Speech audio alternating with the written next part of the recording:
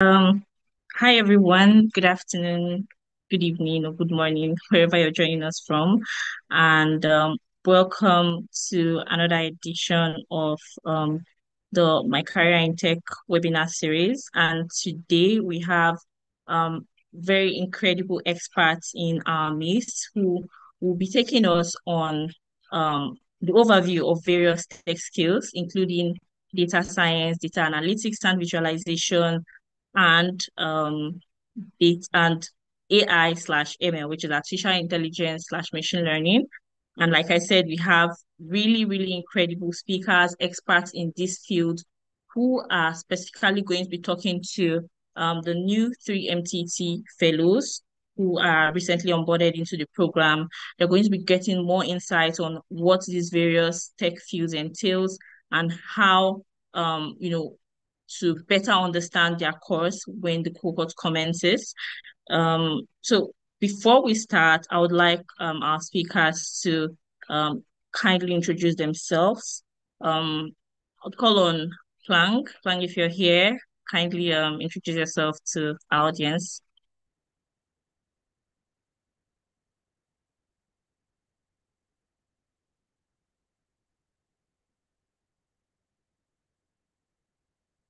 Hi, can you hear me, Plang?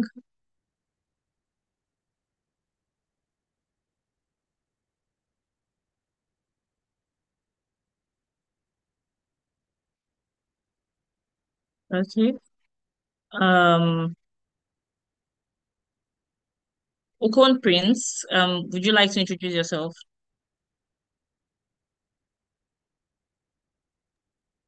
We can start with Steven since Steven is already here.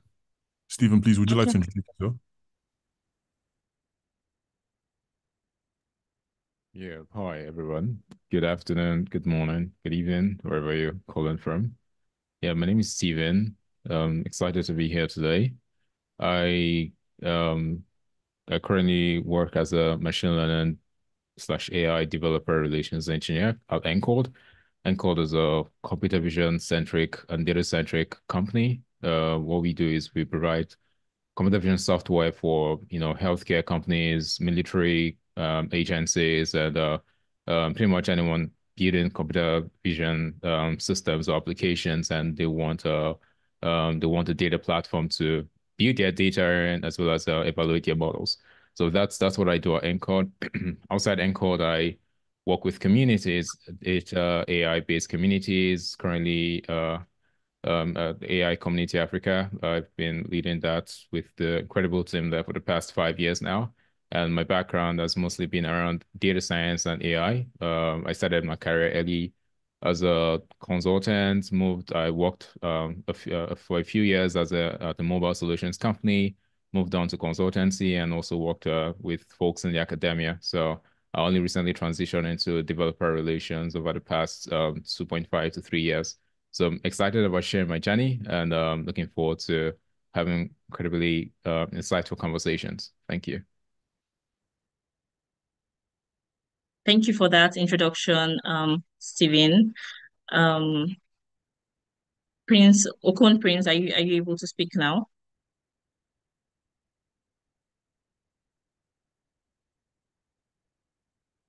Okay, so let me just go ahead to read out his bio. Looks like he's having some trouble with his audio. So Prince Okon is a detailed-oriented data professional with 8 years of experience in data science and analytics.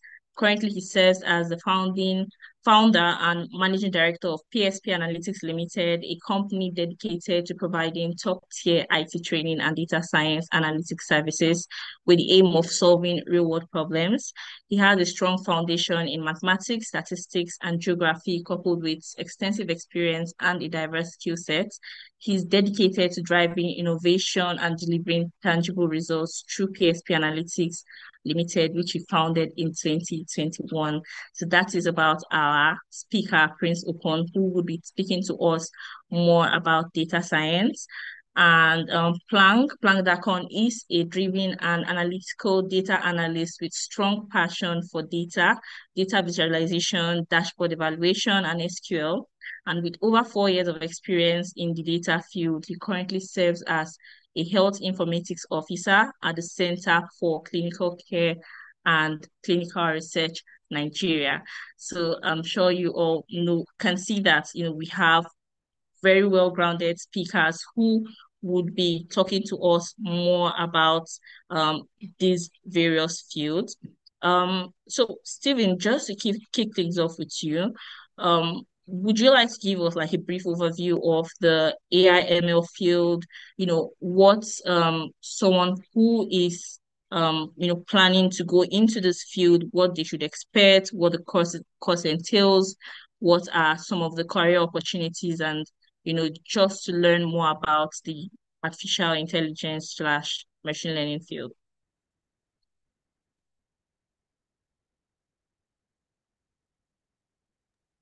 Well, thanks for that introduction, Joy. Yeah, welcome everyone. I see that I have a lot of excited people on board. So yeah, sorry, not my camera yet. Perfect. So I have quite a number of interesting responses, I think, on the chat. So it's pretty exciting to see that people are enthusiastic about AI, machine learning, and building AI-based, AI-powered applications. And AI has been all the rave, for the past 2 years. Obviously a lot more than that, but it's only become mainstream to pretty much everybody, right? With the advent of ChatGPT, Gemini, Lava, and Asura, and a lot of these interesting applications that are coming up today. And it didn't start from here, right? There's been a really incredible track record over the past 10, 20 years, from your basic data science, classical data science and ML to more of the deep learning, and then transformers, and then now we are here with a lot of people getting into AI. So yeah, I'll just start off by really helping us understand what the terms AI and ML is all about. For artificial intelligence, is probably in the name already. You already know that the goal with AI here is just how can we make systems, how can we make programs, how can we make software that can learn from experience, and exhibit intelligence, excuse me, exhibit intelligence like humans would. Essentially, when you hear, you comprehend. For example, you hear music, right? And then you dance to the tune, you understand what the rhythm is like, and when somebody gives you instructions, you hear about it, and then you're able to maybe type out that instruction. You're able to carry out that, execute that instruction and stuff like that. You get these things, and you're able to hear, you're able to see, and you're able to comprehend. You're able to do things based on the things that you interact with. So that's essentially what AI is all about: is how can we get this superpower that we have as humans, and also other animals have as well. How can we have that and then imbibe it into computer software or programs or systems, and stuff like that can enable them as well to think like humans, to feel like humans, to hear like humans, to be able to write like humans, to be able to sing like humans, and things like that. And that's what you've been seeing over the past few years, right?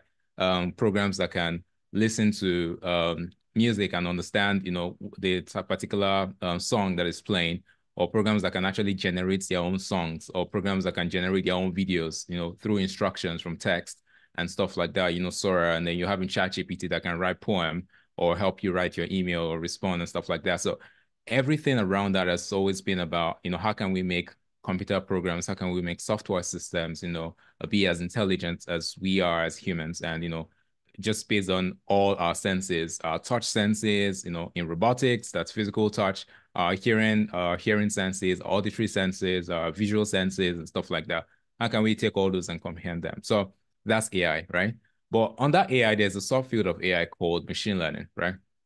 So with machine learning, it's a very, very specific part of human intelligence that looks into how can we sort of ensure that systems can learn from experience. So what do I mean by experience? Obviously, you go out to play in the world, right? As you grow older, from when you were a lot younger, you try to play with things, and then you say, oh, you try to jump off the jump off the stairs sometimes, and then your mom brings it back and say, hey, don't jump up. That's some experience you've learned from, right? You try doing X, you try doing Y, you learn, you sort of grow. You have somebody to guide you and tell you this is right, this is wrong. Potentially your environment also guiding you and saying, hey, this is right, this is wrong, go up like this, don't grow up like this, follow these friends, don't follow that friend, don't follow that friend and stuff like that. So essentially, that's what ML is all about, is how can we help guide computer systems, to learn from experience. And that's pretty much it. So under ML, you're having what's called like the supervised learning, meaning somebody is actually guiding you. And how do software systems learn from experiences? They actually use data, because that's pretty much the only thing that your computer system can process, right? Input, output, it collects data, binary in binary formats and stuff like that. So the way they can effectively learn from experience or learn from their world is through that particular binary, through the data and stuff like that. And that's just how we get the experience, right, to feed into the software systems. Now, under ML, you have what is called like the supervised learning, unsupervised learning, semi-supervised learning, self-supervised learning, and stuff like that. All these are all about, are you guiding the software system to learn from experience yourself by labeling the data, meaning you're telling it, this is a cat, this is a dog, this is the type of rhythm, this is the genre of music, are you guiding the system to learn like that, just like you would learn? Or are you leaving the system to go into the world and learn on its own, sorry, right? So it interacts with different types of data sets and tries to understand just based on its way of learning from experience, and they're correcting itself and stuff like that. And there's also what we call like reinforcement learning, right? You've probably have heard of agents. That's the fundamentally, obviously there are also other fundamentals of agents, but that was what brought agents into limelight, is how can agents go ahead, get rewards, when they do something correctly, they learn from experience when you reward them. And if they do it badly, you give them penalty and stuff like that. So essentially, at the high level, AI is this really large field where you want systems to behave like software systems to behave like humans, right? And then there's machine learning that powers AI right now, which is like there are other parts of AI. You have like symbolic, you have fuzzy logic and stuff like that. But ML itself is what's thriving right now. That's enabling a lot of these systems to go out there, right? So that's those are the two parts of AI and ML. Now, obviously, you have the data science world, which I believe some other speaker will talk about, and that's where you're trying to get scientific insights from data, and there are blurry areas between machine learning and data science, but generally AI and ML are pretty much more advanced fields on their own in that regard. Yeah. So why is that important? Uh, yeah, so why is that important, right? I think the holy grail of any software program at all is to be able to get them to behave like humans, right? If you can get them to behave like humans, you can be able to do a lot of things. You can be able to send them on their own to go and do scientific research, send them on their own to go and figure out, how to book your plane tickets, or how to, help you generate new songs, or how to help you do X and stuff like that, right?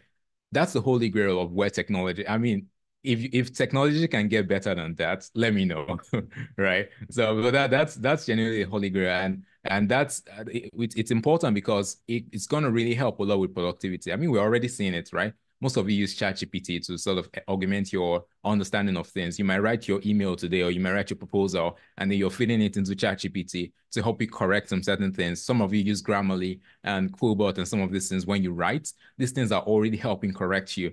Those things are really there to make your life easier. Now imagine somebody who is doing like protein science, for example, doing research in drug discovery and stuff like that. They're having these systems really help them understand what they're doing and how they can do it better. You might be running a small business today. You don't need to hire like high-level consultants to be able to get your business up and running. You can just meet ChatGPT and say, hey, this is where I am at my business.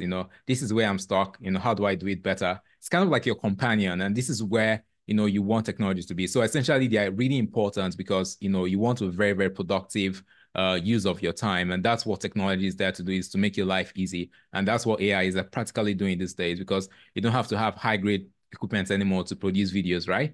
You just enter the type of video you want to create in Sora, and then you just get your animations out there or your videos. So that's quite impressive. And that's really transformative in a sense. So what are the career opportunities right now? So like I said, AI has sort of grown so exponentially over the past, 3 to 5 years. I mean, I started like about 6, 7 years ago, or roughly around that, maybe even lesser than that. And I know I have seen how sort of it's changed over time from just doing actual data science where you have to annotate your data yourself, and then you have to use statistical algorithms, linear regression, logistic regression. To now you're taking like a large language model like Llama or like all of those things and quickly putting them into your application. So it's become a lot easier right now to do AI.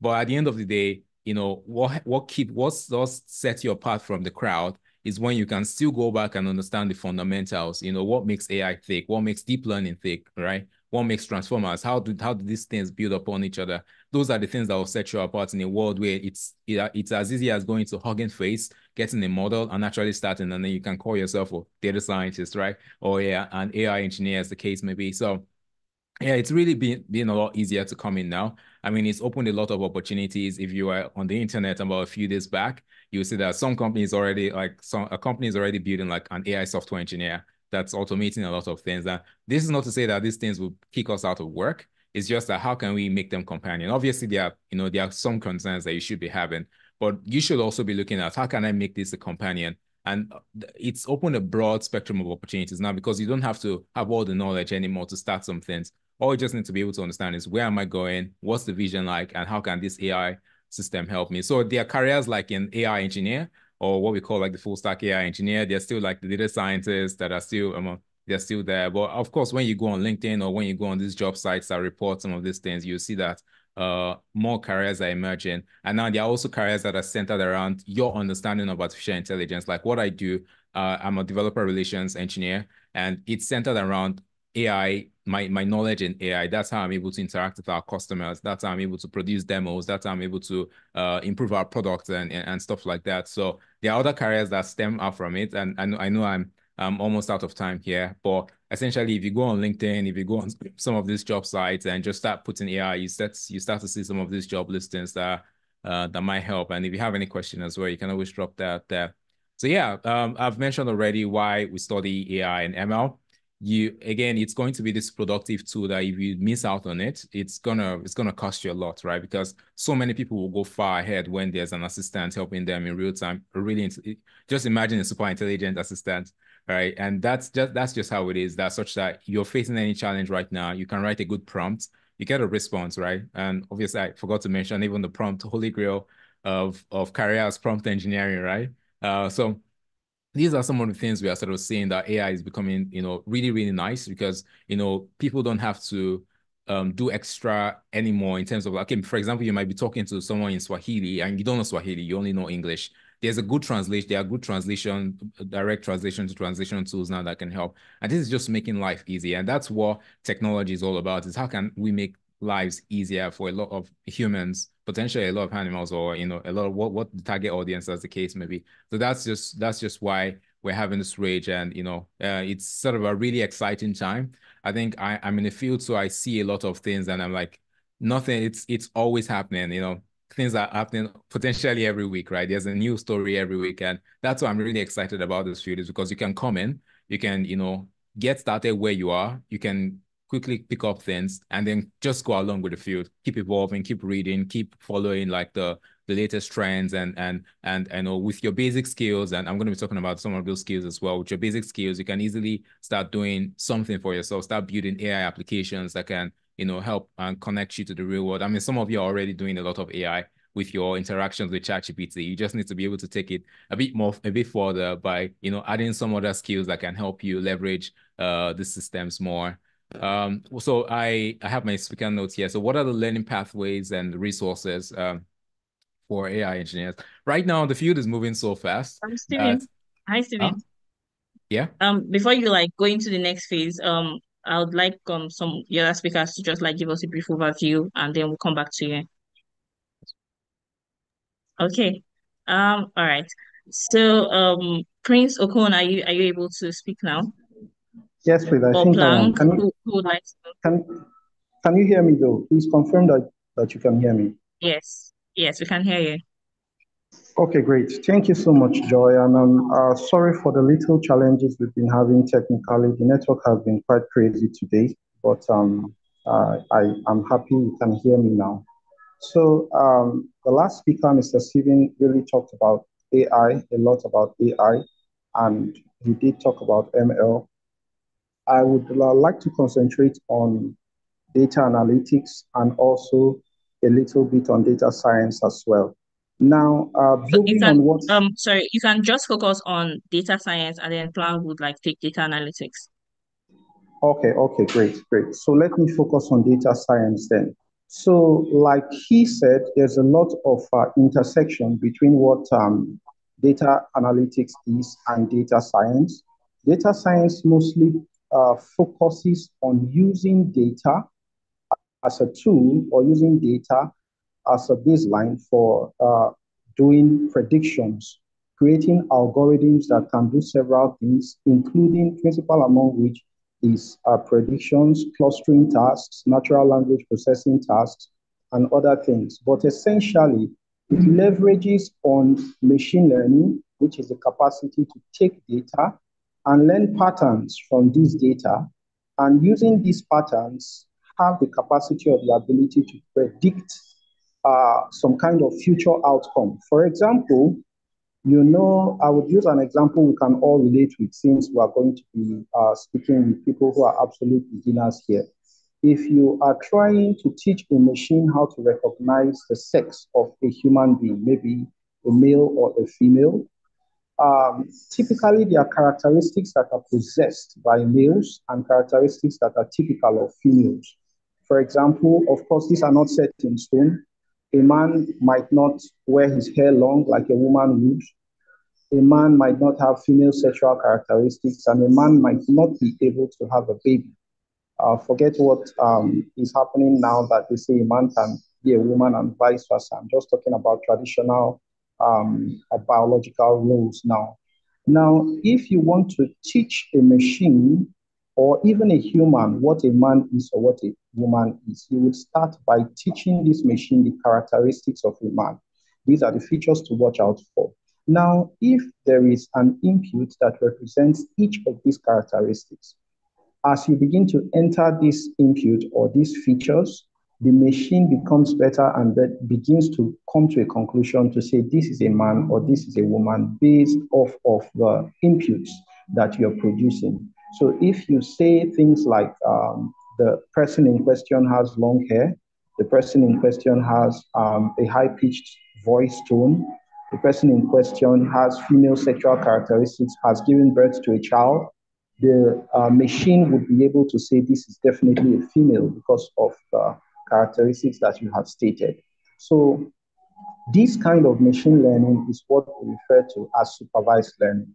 It's a kind of machine learning where you provide features, and based on the features that you have provided, the algorithm or the machine would be able to come to a conclusion or classify, or if it's a classification task, or regress if it's a regression task. The difference is a classification task simply places entities in different categories, while a regression task runs predictions on a continuous variable. So for example, if you're trying to predict the height of students in a class based on inputs like their age, the class they are in, their shoe size or whatever, and you want to be able to say based off on all of these inputs, a child is maybe 0.8 meters tall and so on and so forth. That is definitely what we call a supervised learning task, because you're providing features that describes the output.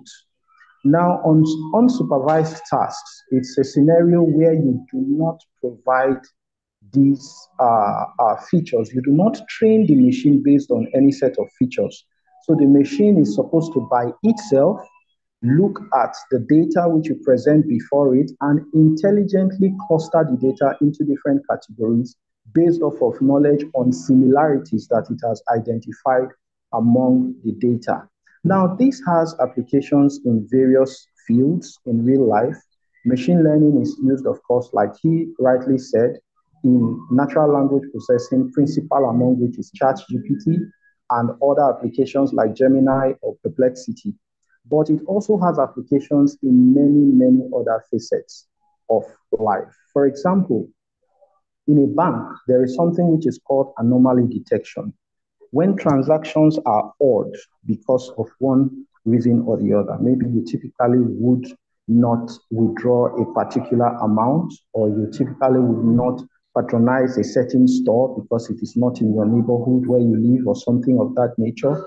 Now, if someone somehow gets hold of your credit card details and goes ahead to perform transactions that are anomalous, that are not consistent with your pattern or with your habits or with your established ways of transacting, automatically that transaction can be flagged as an anomaly because it deviates from your typical pattern or your typical behavior.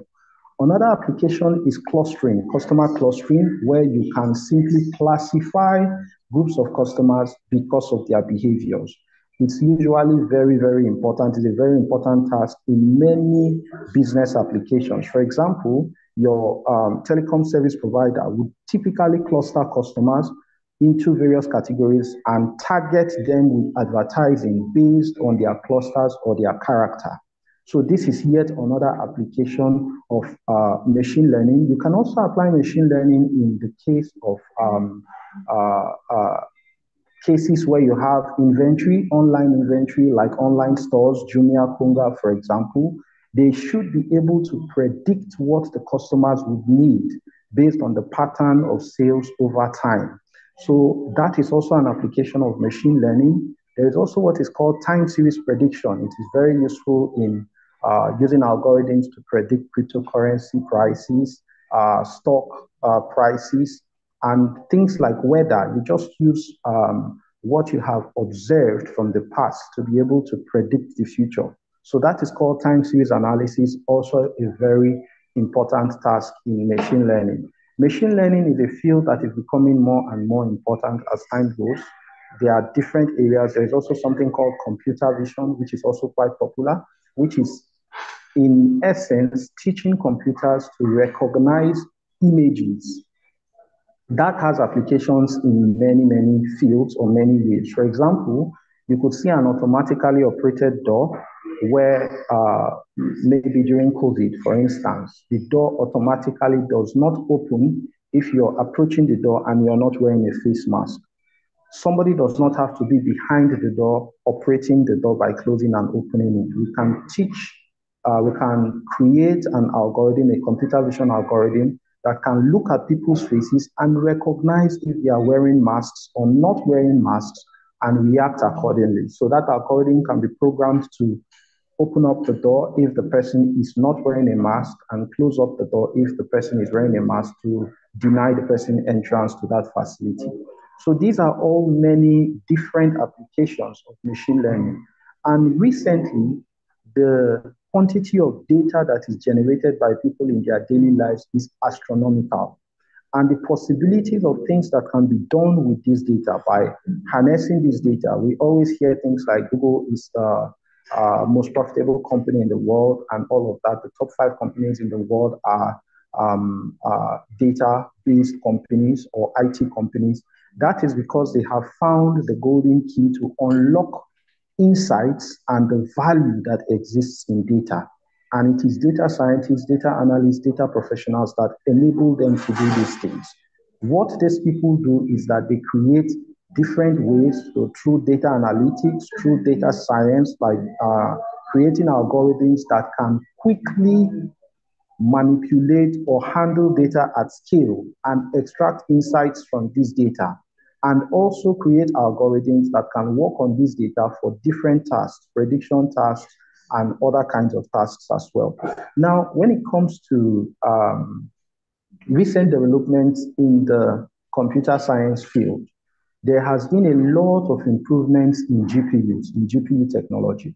So right now, the kind of data that could not be chunked before, data that were simply just too massive to be handled or to be processed, the capacity to process data is increasing every single day. For instance, Google Colab, which is a service by Google, provides you with up to 16 gigabyte RAM of data and a GPU. These are services that you would have to pay through your nose to get before. And this is provided absolutely for free for anyone who is willing to go through the process of learning how to manipulate data, how to use data. And the need continues to increase because the quantity of data that is generated continues to increase. There are 5 million hours of videos that are watched daily. 500,000 hours of videos are uploaded to YouTube alone. There are billions and billions of searches on Google, on Facebook, thousands and thousands of weather reports that are accessed every day. People receive billions of mails every day. These are all data that can be chunked, can be manipulated, can be processed to extract insight. And it is the job of a data scientist to extract these insights, come up with algorithms for this data to be preprocessed. Now, what are the tools that you're supposed to be good with? First and foremost, you're supposed to be good with math. I know some people would always say you don't need math to get into data science or data analytics, but yes, you do need at least the basics of mathematics. You may not be super capable when it comes to your mathematical prowess, but you are not going to escape from topics like regression, probability, number theory. There are some basic things that you will not escape if you want to be a proficient data scientist. So these things are the mathematical side of things. Of course, there are tools that helps to make these things easy, but you must understand the basics and how they work. And that would help you in executing your duty or prosecuting your work as a data scientist. Next, you need to be prepared to be good with programming. There are two languages that are basically used, that is R and Python. Those are the two most popular languages. That is not to say other languages are not used as well. But for the purpose of this program, that is a three-entity program, we are using Python for all of our programming. Now, there are lots of tools that makes programming easy, so that shouldn't scare anyone. But yes, just know that that is something you have to commit yourself to learn. You have to understand how programs work. You have to understand how libraries work. You have to understand how to use them to your advantage to create algorithms that are going to be able to work for you. Now, aside from that, we also have to consider deployment. Deployment is another thing that is really, really important because after you have created your wonderful algorithm, the next question is how is it going to be used? Yes, this is essentially a data engineer's task, deployment, but it helps for a data scientist to understand the basics of deployment because it helps you. If you know that this is the end users of your product, and this is most likely how this product will be used, it will influence you in the way you create it so that it will be very useful and very accessible to the end users. So to summarize it, because I know that I may not have so much time because of the time constraints regarding this particular webinar.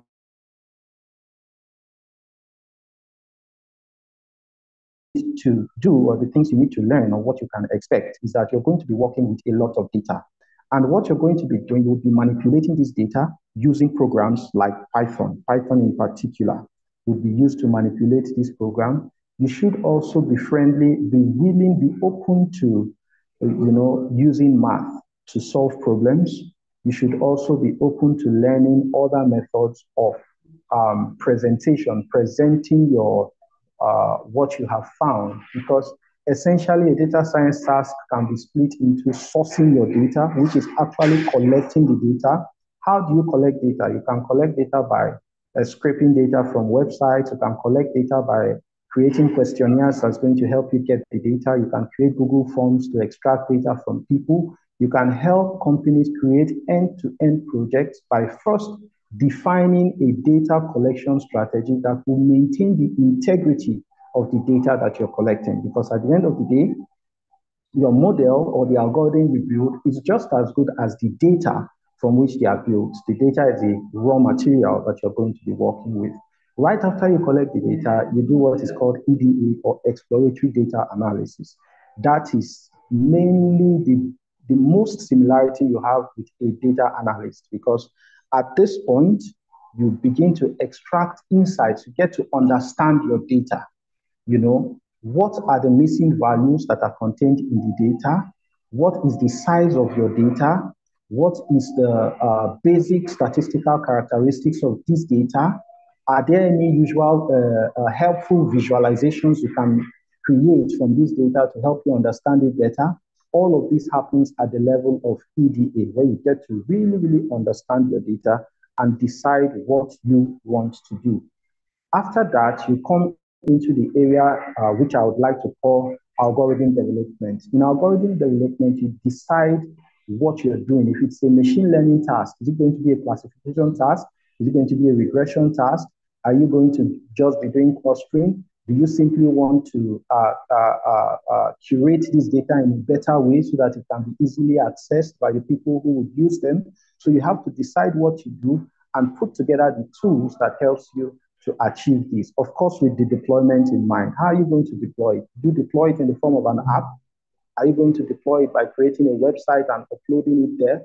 Are you going to create a Streamlit app? Is it just going to be in an API where people can get access to it through usernames and passwords and stuff like that? So you decide how you are going to actually make this data or this thing that you have developed available to the final consumers that are going to use them. Then there is something I like to call data-centric thinking. In fact, it's one of the most important things that you would learn as a data professional. Hi, hi, Yes, Prince please. Okon. Before you Yeah. go further into talking about the data science field, so far you've spoken extensively around what's that field, what the field, the data science field entails, what Yeah. people should look forward to, especially our new fellows. And I love the fact that you also brought up the mathematical aspects, because I know that's like I don't know if I should call it a misconception, because some people say, oh, you need maths. Another people say, oh, you don't need maths. But things like that have come up in discussions around data science. So I'm really glad that you got to Yeah. clarify that.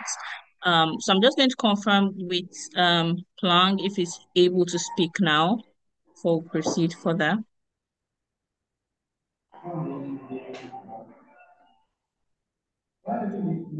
Yes, I don't know whether you can hear me now. Yes, yes, you can. Hello, can you hear me? Yes, I can. So Yes. I would like you to just give like a brief overview of what the Yes, data thank you so can much. Sorry.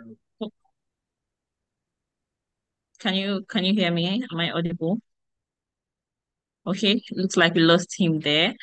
So just to put this out there to our audience, we are checking the chat session. So if you have any questions, so all our fellows listening out there, if you have any questions about these various fields, feel free to put that in the chat session, and we'll ensure to take that along as we proceed in this webinar. So just taking it back to you, Stephen, there's this question that I've seen recurrently on the chat session, and some people are like, oh, I want to start a field in artificial intelligence, machine learning.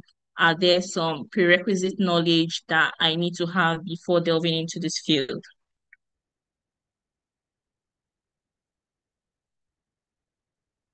Well, can you hear me? All right. Yes. Oh, okay. All right. So for the prerequisites for AI and ML, I think, like I said, the field has changed quite a lot now that, if you truly want to get into AI engineering, you need to not just have a lot of software engineering skills, but you need to also have skills in ML, like machine learning itself. So when I mean software engineering skills, like you mentioned, Python, if you've built Python apps before, if you've built apps with JavaScript or stuff like that, you already have like one like that, because,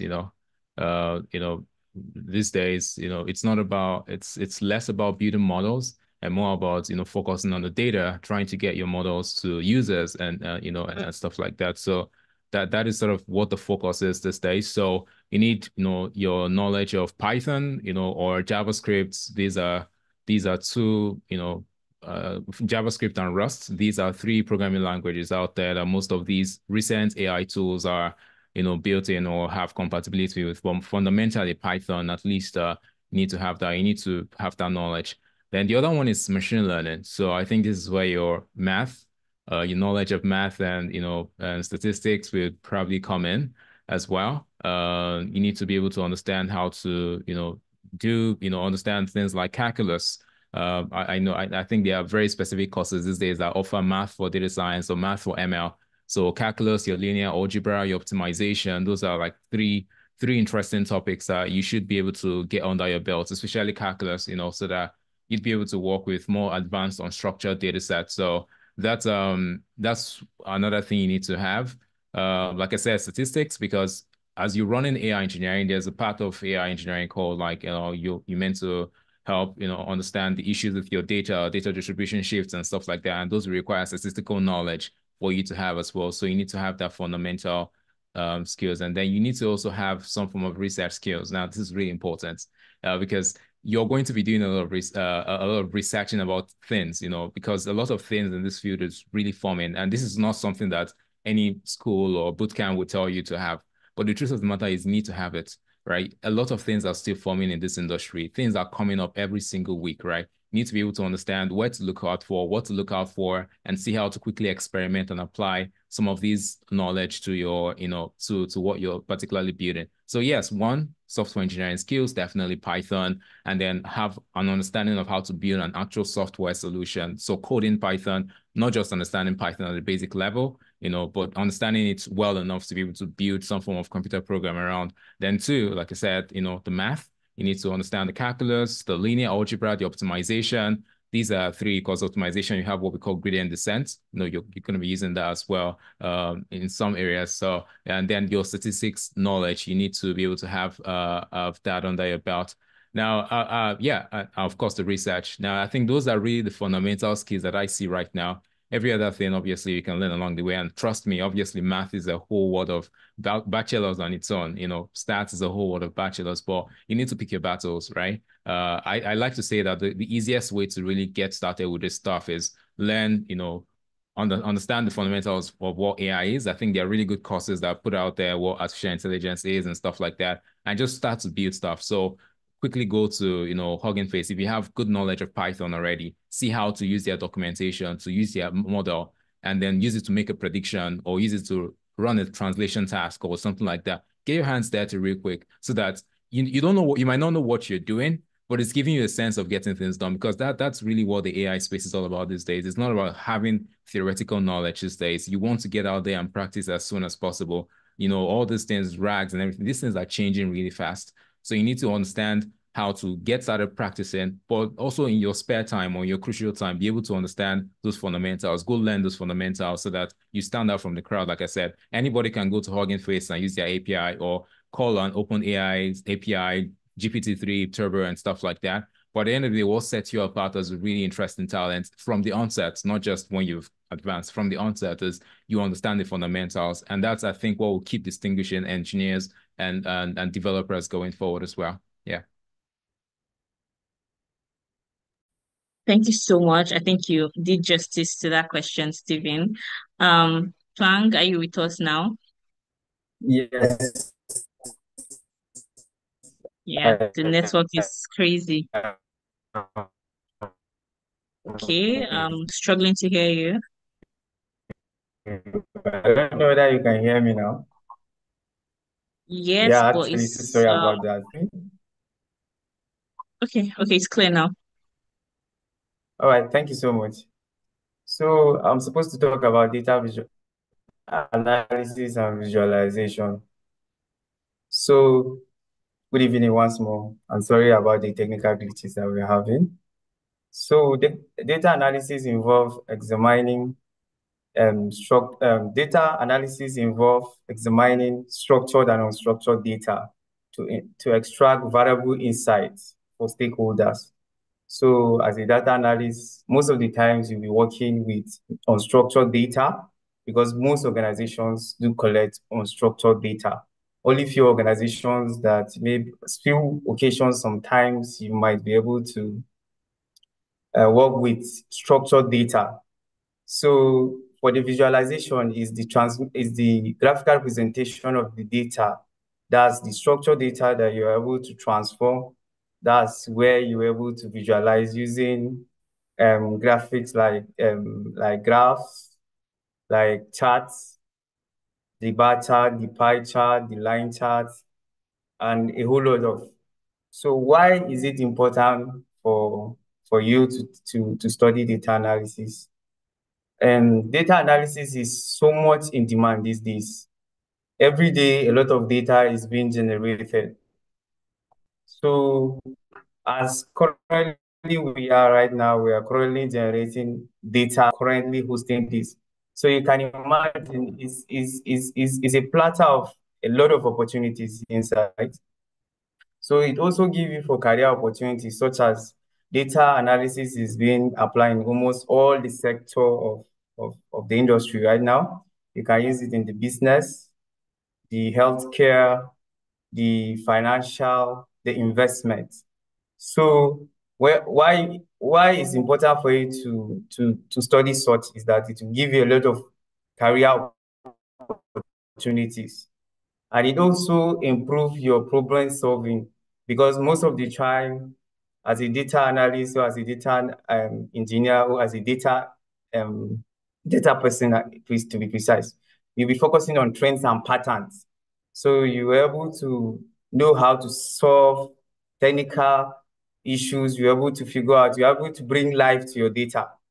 And why also you need to study data analysis also, it also gives room for high earning potentials. Like when you are expert in this field, you can be able to earn higher. I know most of us that are joining this program are eager and believing after the whole thing, after the whole learning process, we would like to also earn higher. So this will also give you opportunity. And then one thing about data analysis is there is career growth and learning because technologies keep evolving. Today you are on this, tomorrow you are on that. So you also need to also keep up with your learning gaps because as it is right now, the common visualization tools are Power BI, Tableau, and the rest. But by tomorrow, you might see another new technology will come in. So that's why it gives you room for always career growth because you always keep on learning. So the potential that it offers. Earlier speakers have talked about data science, be a data scientist. Yes, you can, after all these studies, you can decide to say, okay, this is what I want to be. I want to be a data analyst. Whereas you being a data analyst, you collect, analyze, and transform data. So this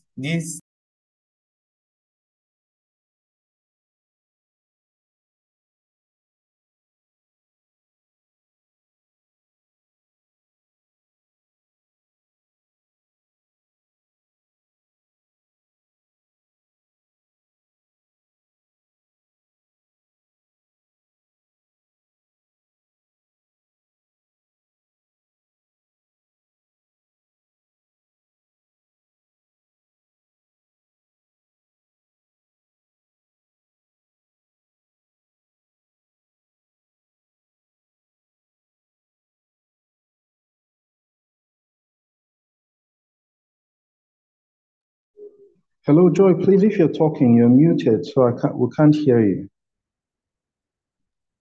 Oh gosh, so sorry about that. Okay, so I said there's a question why Plang was talking.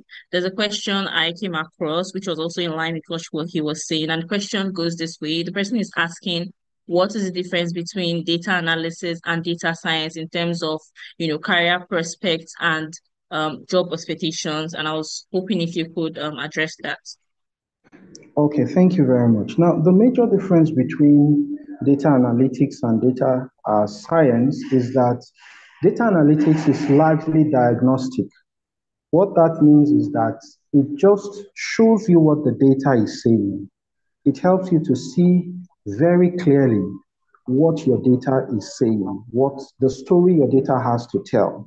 So the tools for doing that is the visualization tools, which could be Power BI, Tableau, or Matplotlib, Seaborn, which are tools within Python that you can use for visualization.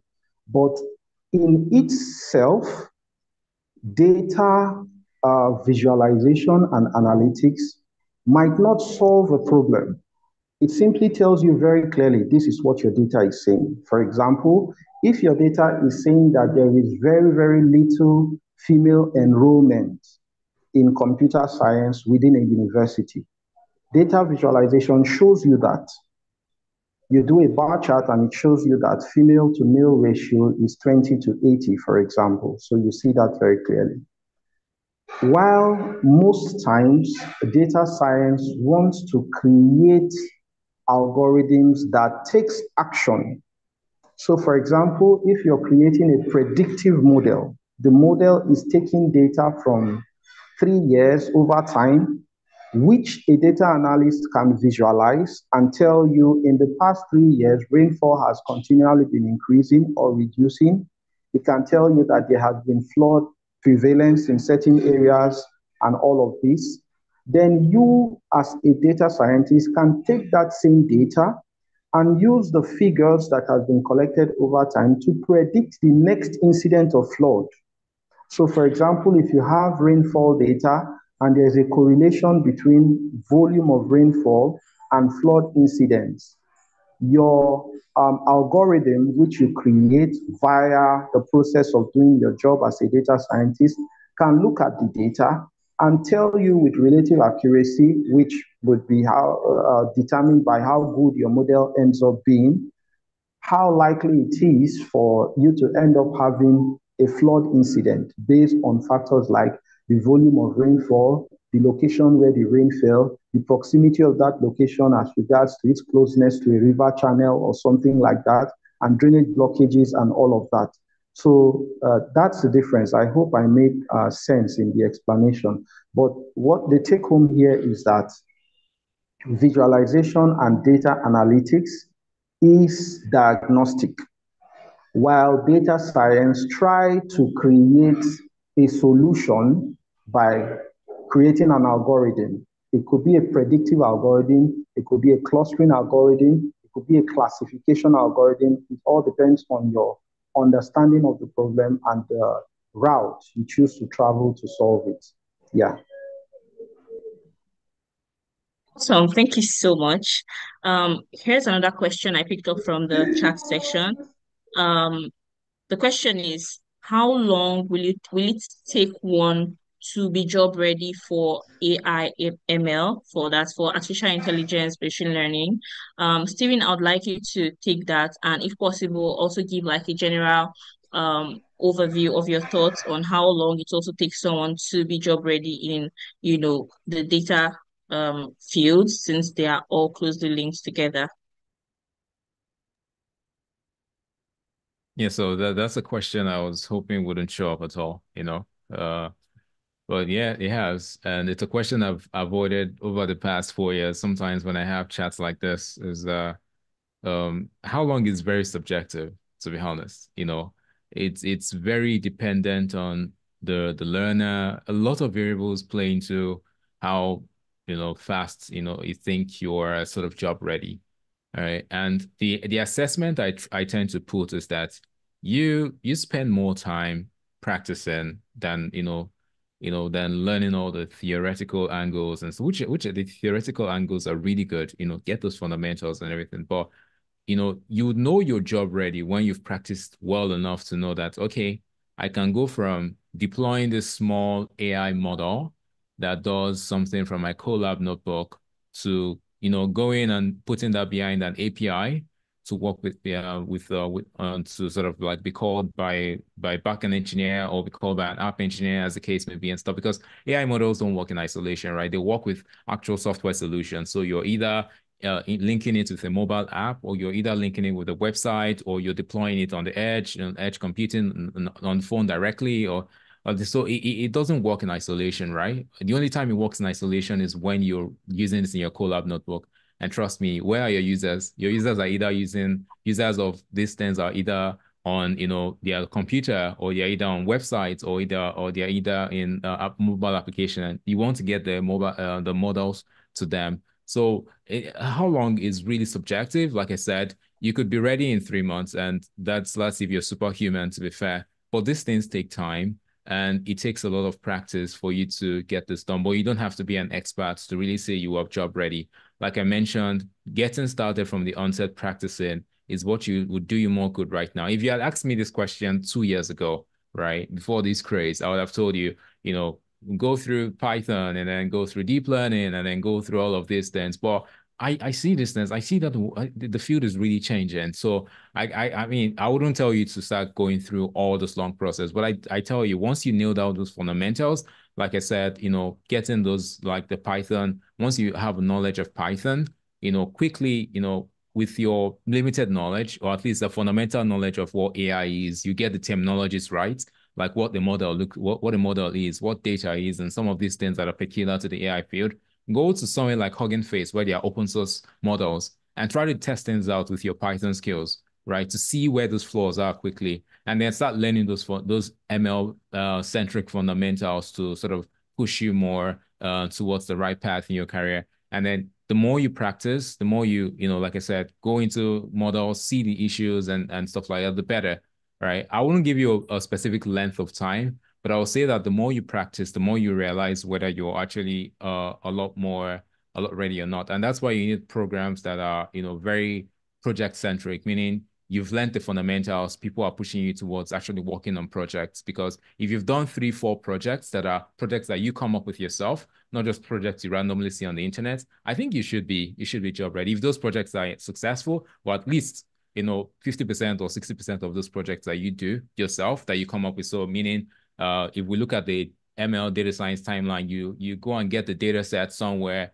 Maybe you annotate if you can, or if you can't, just get a ready data set. You take that data set, you clean, pre-process, you augment, as the case may be, you sort of use your Python skills to really tease out the most important parts of the data, or select the most important features of the data set, feature engineering as the case may be, and then take that data set, if you can, build models from scratch. Otherwise, nobody builds models from scratch, just a few people, right? So you get the model off like a platform, and then use that model to, sort of predict something, or, use that model on your data set, or fine tune the model on your data set, and then put that model into what we call production, meaning maybe like a Streamlit app, like the speaker rightfully said, or an API. If you can build a Flask or Django API with Flask or Django, sorry, or use Fast API, and then somebody can call your API, maybe from a command line or from an app or from a website and stuff like that. If you've done that end to end, you do that for like 3 projects, you should be ready. I mean, you don't cheat. Like, the only cheating you do is probably going on the internet or using Copilots to code and everything. But you just go through that process end to end. I think if you've done that 3 times, you should be able to say, hey, these are 3 solid projects I've come up with myself. And then anybody will be interested, especially if those are interesting and hard problems you're solving. So look at some of the hard projects you can do, and generally also find mentors. I believe this program will be able to provide mentors as well for you as well. Say, hey, this is the project I want to work on. Find people who can guide you as you get stuck, and try to unblock you as well. But like I said, get started working on projects, and then the more projects that are your own, meaning it's not something you grab from the internet and put on your GitHub repository and stuff. The more projects that are your own that you do, the more you feel a lot ready to apply for that project, because at the end of the day, that's still the same thing you're going to be doing in the job as well, coming up with project ideas or working with other people's ideas to implement them and get them to users. Yeah. Obviously, this is apart from the soft skills and everything. I don't want to get into that you need to have. Yeah. Yeah, thank you so much, Steven.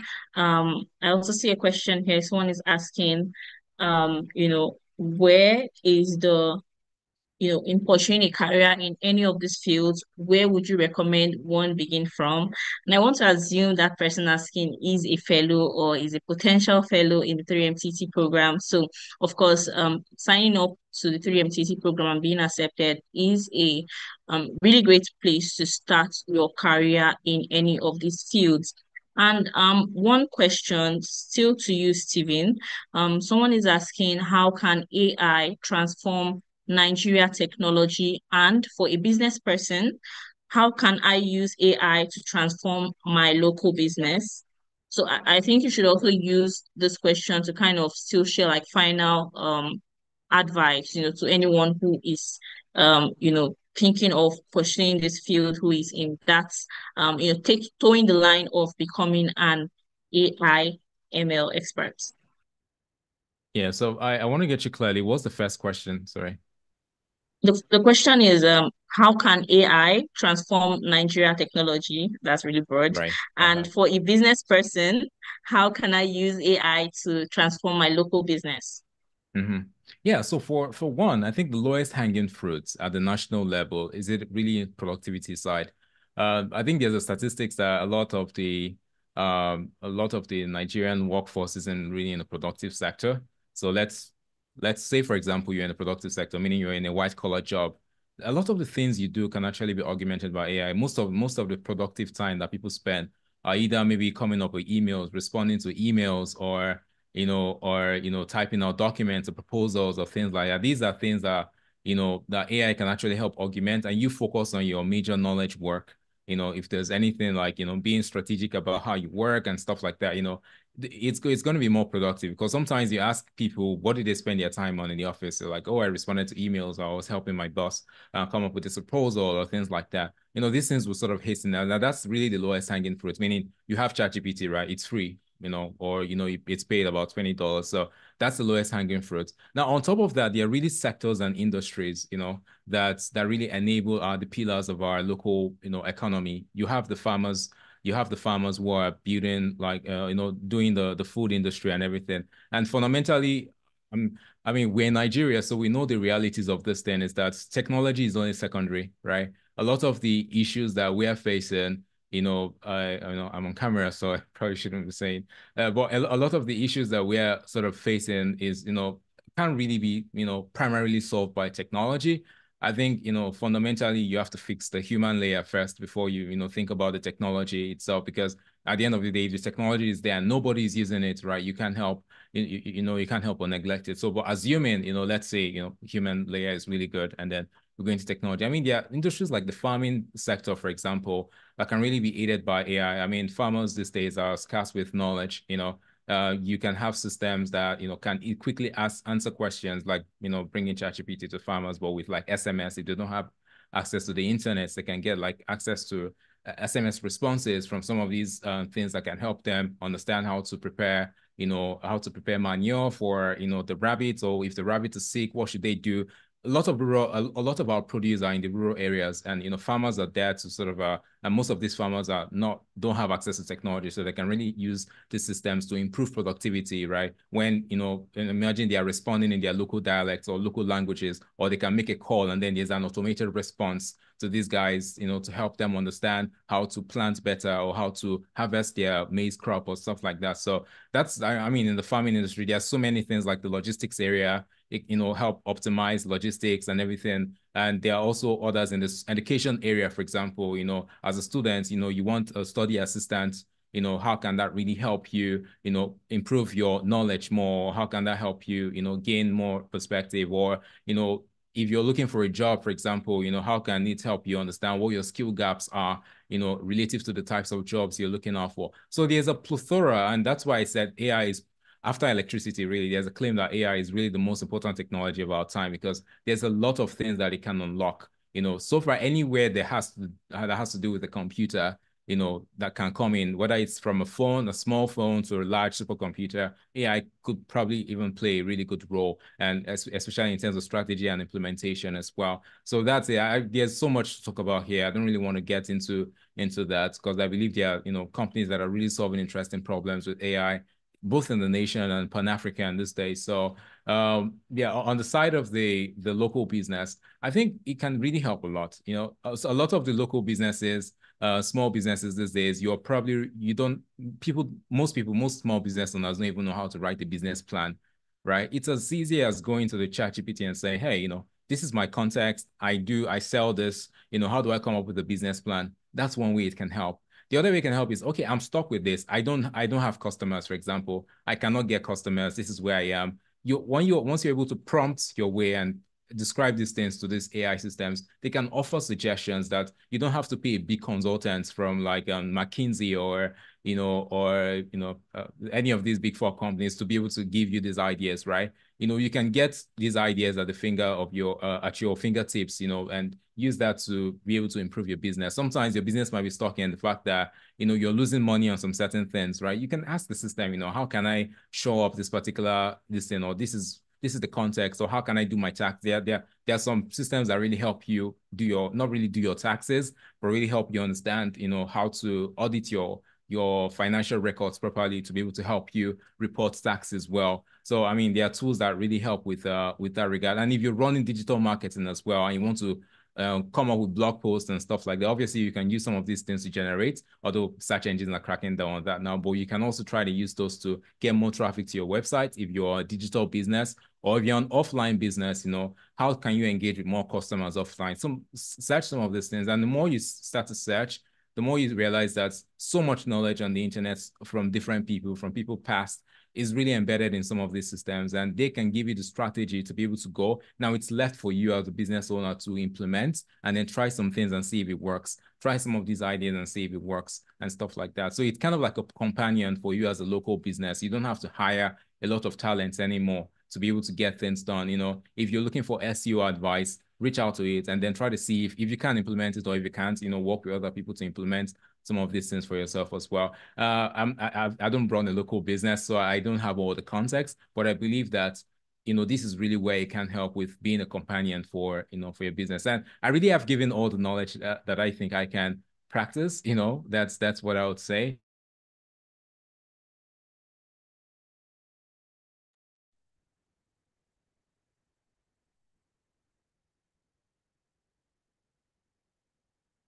Hi, Stephen. Are you still speaking? Because I can't hear you. ChatGPT. That helps. Yeah.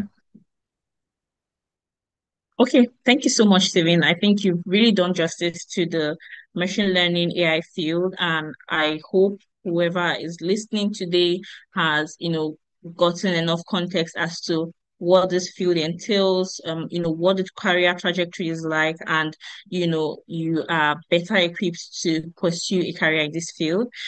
So to you, Prince, what are there any final things you would like to share to a potential data science professional who is listening out there today? What are some of the things such a person should, focus on to aid their learning? What should they ensure that they learn, or like tools they should focus on to, keep them better equipped for becoming a data science professional? Okay, thank you so much, Joy. I would say essentially uh, concentrate on the things that machines cannot do. Yeah, leverage on technology as much as you can. Use ChatGPT, use Copilot. Don't try to reinvent the wheel. That's the fastest way to becoming professionally proficient. There's so much help you can get already. AI can help you to do a lot of things. You can become good at using prompts to even generate code that can be helpful to you. Of course, I wouldn't advise you to rush into using prompts or using AI tools to generate code, because it comes with its own risk and its own problems. So you have to first understand the basics of coding, understand the basics of using some of these tools that you require. And once you're very proficient at using it in the basic level, do not waste too much time trying to be the best programmer out there. That's why you have these AI tools that can help you with that: Copilot, ChatGPT, Gemini, and the rest of them. Now concentrate a lot on what the computers cannot do for now. And one of those things is what I was talking about initially, which is programmatic thinking. I can't talk about that enough. Learning how to understand the problem and how to create a problem from a human perspective. Think, on pen and paper, try to process your solution first. Write it down. There is something called pseudocode for those who already know how to code, and you know how important pseudocoding is towards the process of generating your solutions in code, because that helps you to put your thoughts together. In the same way, write out your solutions. For example, you see a problem, the problem you've identified is that farmers are finding it difficult to get their products from the rural location to the urban centers. What do you think the solution can be? First, what is the volume of products that they are generating in the first instance? What are the problems that they are facing? How can you use information? How can you democratize information to solve those problems?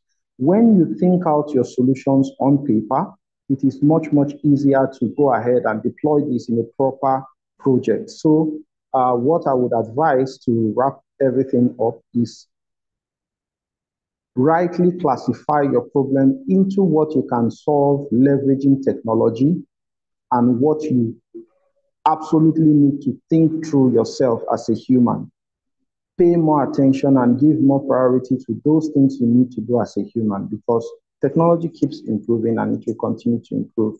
Of course, the line gets blurred every day, but in tech, you live one day at a time, you know. So look at the problems that are solved already, leverage on technology as much as you can, because that's what the most productive people out there do. You find people out there, your competition is actually leveraging on all the help they can get from tech. And at the end of the day, it improves their productivity, improves their bottom line, and makes them better at what they do. So that's what you should be doing as well yourself.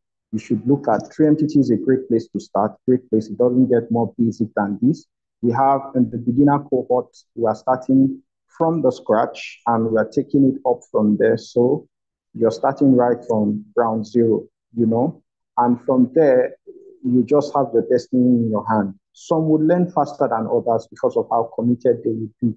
And the watchword is practical, practical, practical. Continue to work on projects, get your hands dirty, make mistakes, encounter errors in your coding, solve the errors, and just continue moving. And I think if you do all of this in no time, you would be an outstanding data professional. Thank you. Awesome, awesome. Thank you so much, Prince, for that, for sharing all that. It was very insightful, talking about the data science field. I'm pretty sure our fellows out there who are listening would have, gotten a better understanding and insights as to what this field entails. Plank, I'll be throwing this question to you just to summarize as we wrap up, if we are able to speak now.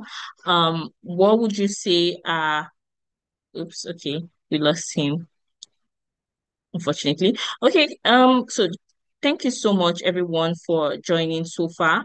And I'm sure you've gained so much from this webinar today. There's a lot to gain from either of these fields. And as we've all listened today, these various tech fields are unique in themselves. And, I've seen a couple of questions where people are asking, oh, can I start from zero? Can I start? I'm a novice. Can I start learning these fields? Where do I start from? I mean, nobody was born with a prior knowledge of what data science is, or artificial intelligence or data analytics. We all started from somewhere. I'm sure our experts here can attest to that. They all started from somewhere, they built themselves. And, just like the popular phrase or sentence, learning never ends. So if there's anything you've gotten from today's webinar, is to, put in that effort to remain dedicated to the course. And of course, someday you become a professional and an expert in the field and hopefully tell your story. So once more, thank you so much, everyone, for joining us today. And at this point, we'll be wrapping things up. Demi, I don't know if you'd like to share anything at this point. That'll be all from my end. Thank you so much, everyone.